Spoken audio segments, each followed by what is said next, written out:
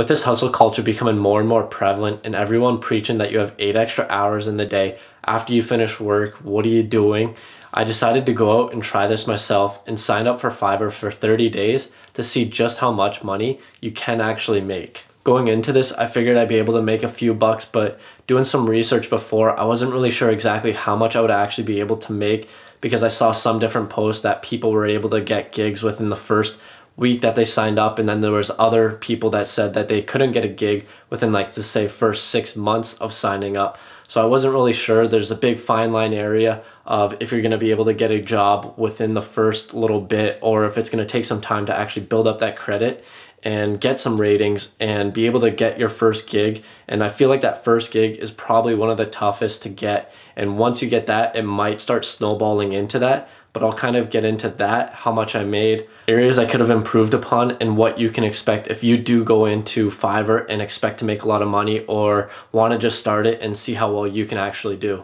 Now, starting out, I'm not one to come up with excuses or blame something on something else that I wasn't able to get something or achieve something, but this month was pretty hectic for me, so I was able to sign up and get my first gig posted on June 1st, and then after that I had a really busy week or two, and I wasn't really able to do anything after that, so it was just kind of sitting there with that one gig. And then after that, I was like, okay, no one's really reaching out to me. I'm going to have to get another gig in there to see if I'm able to get more people reaching out, or anyone to reach out for that fact. And around June 15th, I was able to get another gig on there. And when I'm coming up with my gigs, I'm typically doing stuff that I enjoy doing and that I'm actually somewhat decent at. So if someone does hire me, I'll be able to put out a good product for them. So up until June 15th, I didn't have anyone reach out to me to help them out with a gig, but what I did realize is throughout this month is that you will get a lot of people. It's like they're trying to set up a business deal with you where they're not in America and they're trying to collaborate with you.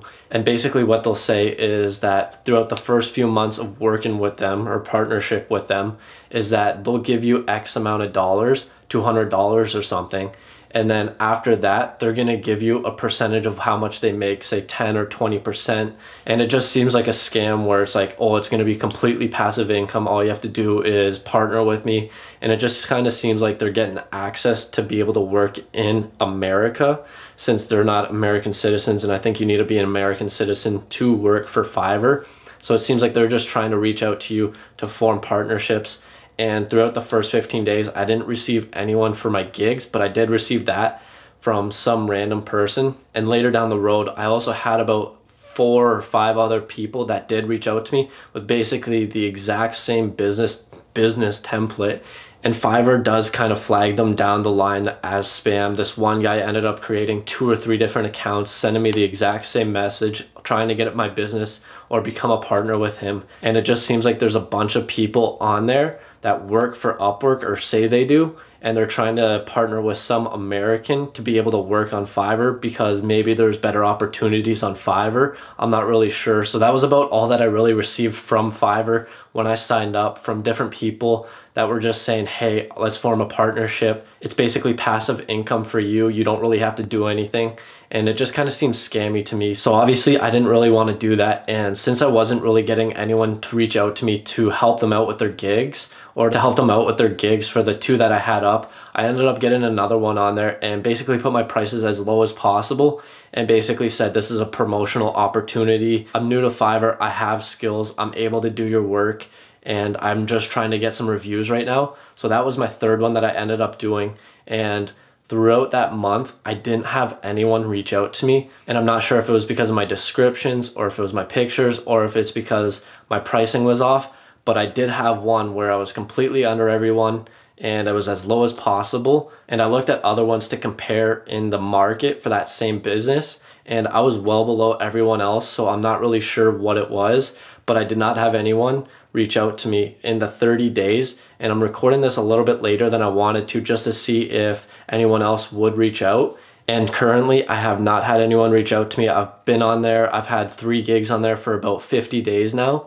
And I've not had anyone reach out to me other than those people that are trying to form partnerships with you. Going into what I think I could have done better or improved upon to maybe help generate some leads or gigs or people reaching out to me is creating a personalized video saying, hey, this is what I can do. And one of the ones was video editing, so I could have done that and done some different aspects of what I can do and show them my work. And that's one opportunity that I didn't really capitalize on. I could have done it for my other ones as well, but I didn't do that. And that's kind of one thing that they say you can do to help generate more business.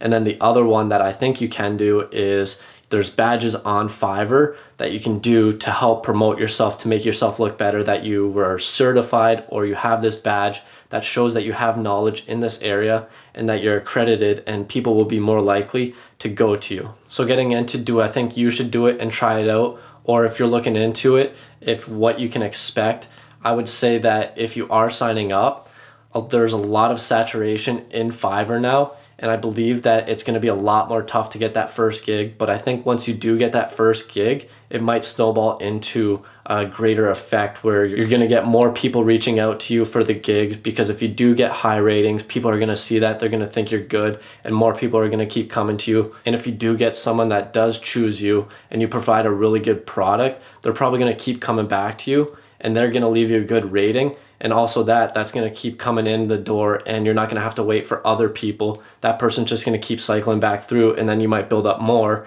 and more, and that's just going to keep snowballing into more people. The good thing about Fiverr is once you sign up and get your gigs on there, you don't really need to do anything else. People will find that gig and come to you. But if you do want to keep branching out and putting more gigs out there to branch out your services to do different stuff, I would say that's the good thing about Fiverr, where you can just set it, and then once you set it, you can just wait for people to come in, however long that may take. That may take a week, that may take a month, that may take 6 months, that may take a year. You don't really know how long it'll take. It just seems like there's a lot of saturation in the market on Fiverr right now, so it gets a little bit tough to get your first gig. And it also depends on which professional service that you are trying to offer, because I feel like there are more people in certain areas and there's less people in other areas. So it just kind of depends on what area you choose to go in.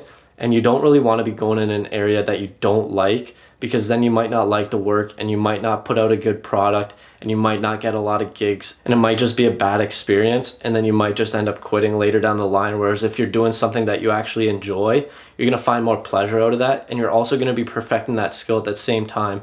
So if it's something like video editing, and for me, I do personally like that, and I would like to pursue that more outside of Fiverr or in my personal career. So for me, I'm able to perfect that a little bit more just doing something on the side that's like that. But one thing that I do want to touch upon is that the book I'm currently reading, Hustle and Float, it just kind of seems like we're developing a culture that's all hustle and all productivity, where we're going 24/7. And what the book kind of preaches is that this isn't really the way to be living. And when you're a creative, it's hard to be productive that many hours in a day. It says for a creative, you can basically only have 6 hours per day that you're able to have good productive work in. And it also touches upon Uber and Lyft, where you're basically an independent contractor, but Fiverr would fall under this as well, because you technically don't work for that company. You work for yourself, where you're an independent contractor, and they don't have to pay you a specific wage. And they took averages for Lyft and Uber and basically found out they're making less than minimum wage, and people are overworking themselves just to make barely minimum wage. But when they did this calculation, they took in all the other factors like gas, paying for toll routes, fixes on the car, and all the other different expenses that go into having your own business for Uber or Lyft. But with Fiverr, you might just only need your laptop or whatever else you need to offer your professional services. So it might get a little bit different in the average price that you can make. But with Fiverr, the good thing, like I said earlier, is that once you put your gigs up there, they sit there until people come to you. So you don't really need to keep marketing yourself and putting more stuff out there until people come and hire you for your services. Now, my final verdict on what I think you should do with Fiverr, and if you should sign up, is basically lower your expectations on making money, because it might not happen right out the gates. It might take 6 months to get your first gig and start building up from there. So it's not going to be right once you start, you're going to be getting gigs like nonstop. It's probably not going to be that way. Depending on what service you offer, it might not happen. So I'd lower your expectations in the amount of jobs that you think you're going to be getting and the amount of money that you're going to be getting, because you're probably going to lose motivation pretty quickly if you think you're going to sign up and you're going to be making, say, $100,000 this next year or $50,000, because that probably won't happen. And another thing is, I wouldn't say spend all your time on Fiverr. You want to make sure that you're enjoying your life and the process and everything that you're doing. You don't want to spend all your time on here doing that hustle culture. So if this is going to be an extra side hustle for you, I don't think you should go in and spend all your extra free time on Fiverr to try and make a couple extra bucks. I think you should just go in and spend a couple hours here and there, maybe daily, just 1 extra hour a day on your Fiverr work if you are just trying to make some extra side income. So unfortunately, I wasn't able to make any money on Fiverr, and I was expecting to maybe get a couple gigs. I was at least hoping to get a couple gigs. And with this video, I tried to make something out of nothing, kind of like Seinfeld. But if you do watch Seinfeld, a little fun fact is that the show is not actually about nothing. It's about a comedian and how he comes up with his jokes and just his daily life. So I tried to make this a video out of nothing since I didn't make any money. So as always, thanks for watching, and let's level up.